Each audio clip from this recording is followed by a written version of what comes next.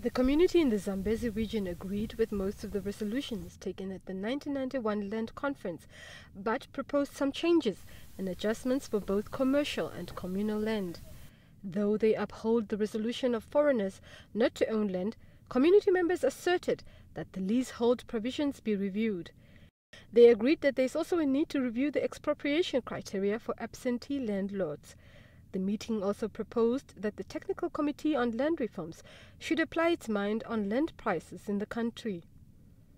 Our conclusion was we agree with the resolution. We took note of the achievement and issues of collateral being problematic and unwillingness of the bank to finance projects and programs outside the urban land. We therefore recommended that the government should learn about land tenure system in West Africa or any other country and emulate where possible.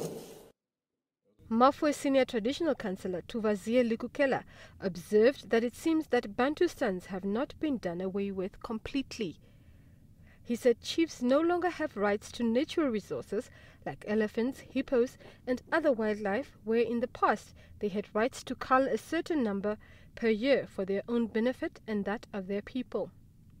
Fumu Joseph Tembwe of the Mayuni Mashi community also noted that despite the abundance of rich soil in the region, residents remain poor, hence the need for leaders to map out ways that will be beneficial to the community.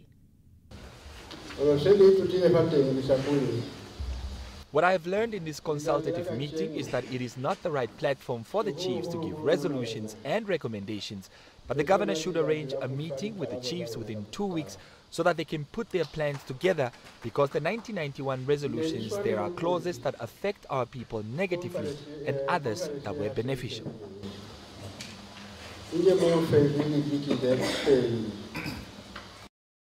The consultative meeting that ended on Friday was also informed that only 2 submissions were received from the then Caprivi region to the First Land Conference in 1991.